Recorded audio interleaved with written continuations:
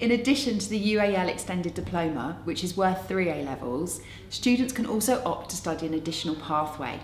This might be an A-level in English Lit, History, Mathematics, or it might be an AS level in Film Studies or English Lit.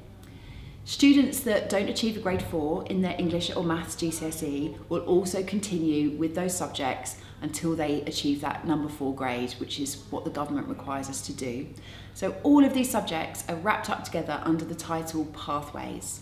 Students that opt for a pathway, an A-level subject, need to be really committed because that is that 4th A-level subject. So we're looking for commitment, dedication, and a real passion for that particular A-level subject. Let's hear from those subject leaders about each of the pathways and what topics will be covered within those A-levels. Hi, good morning. My name is Tom Waits and I'm Head of Maths at the Brit School. We have an amazing team of expert mathematicians here at Brit. And one of our biggest challenge is that the majority of students that come to the school say that their least favourite subject before coming to this school is maths. So our biggest challenge is really kind of turning that around. Now our teachers are so skilled, they're so creative in the way that they deliver their lessons. They make the lessons interesting, they make it relevant. In a very, very short time, students have a completely different perception of what maths is and they absolutely love it. Students leave here at the end of GCSE or A-level, they're very confident mathematicians and not just be able to pass exams, but they can take what they learnt into real life. And they're happy, they don't find maths such a chore anymore, they start to enjoy it. And that is something that's really, that shines through for every student that leaves this department. Last year, for example, we had 94% of students in GCSE out of 195 students getting a pass grade, and 83% of those are getting a level 5 and above. 33% of those students got the top grades, 7, 8 or 9 pass mark, which is incredible. Our A-level results were absolutely exceptional this year, with 19 students took the A-level and 89% of them got A star to B, which is absolutely outstanding. So we understand that students that come here are creative, they're musicians, they're actors, they are brilliant in their strands, but they are also academic and we bring the best out of the child in every area. I'm Elaine Nelson, I'm Head of English and Literacy. I'm Mike Offen and I'm Deputy Head of English. Okay, post-16 we offer AS, English Literature, as well as A-level English Literature. So that sits alongside their strand subject and we will provide students with 5 hours of taught lessons a week, and the expectation would be that the students match that with independent work at home.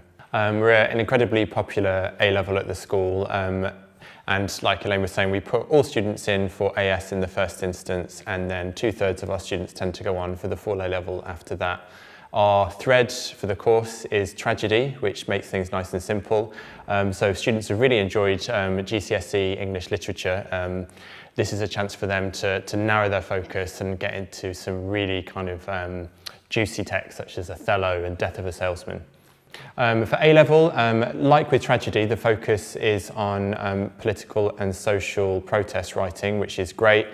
We study some really exciting writers such as William Blake, Ibsen. Students also get the chance to do their own bit of coursework where they choose their text and they choose a chosen theory, which a lot of students really find exciting. One of the popular texts at A-level is The Kite Runner because it's quite topical. So again, as Mike has said, studying the political and social protest texts. They also will do an independent study piece, which we choose, and it's great because Mike and I will always select things that are very, very current, that they explore different political ideas. So that's more or less the A-level and AS. Hi. My name is Derek Moore, I'm the Head of History, and I will teach you China between 1936 to 1997 to prepare you for the modern world. Hi, I'm Tabo Stuck. I teach the British Empire unit. We picked the topic of the British Empire with the time we're living through in mind. We wanted a topic that would be politically challenging and very much reflective of modern day Britain. With the controversial nature of the empire, we find it really important that young people are equipped to take part in the debate with critical thinking and lots of passion. Having a good understanding of history will make you a better practitioner. It will make you a better artist. It will make you a better actor. And we're really passionate about the way that there really is an interaction between history and the arts. And we'll use things like propaganda. We'll use film because it's reflective. And it's really, really important to actually see how those interlink. My name is Maxine Gordon. I am part of the film media production team at the Brit School, and I teach AS Film. The AS Film course comprises of studying really classic films, traditional films, but also new groundbreaking ones as well that come from the independent sector. So you might study film like Casablanca and Blade Runner, but then you'll do like groundbreaking work like Trainspotting and Pan's Labyrinth. So it's really eclectic. But I'll tell you another thing that's really good about Pathways, that you learn in a very small community how to create a film to a very high professional level, just like they do on the film strand courses. Because it's Brit School, AS Film is like no other.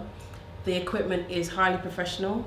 You get access to TV studio, TV gallery, professional cameras, lighting, equipment and sound recording.